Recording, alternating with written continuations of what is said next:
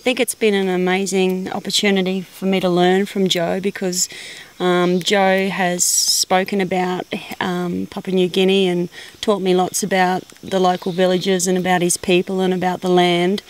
I've followed in his footsteps every single way. He's helped me through difficult times when it's been heavy downpours and it's been very slippery, and I've been a little bit tentative. He's been excellent there, and he's been a real inspiration and guide right through. So I really thank you, Joe, for that, because my Kokoda experience wouldn't have been what it was without Joe. So thank you.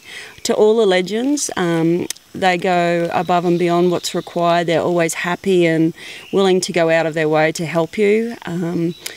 You know, they do an amazing job with everything they do. They come in tired at the end of their walk, but they're always there setting up tents and getting food ready, and, you know, they're amazing.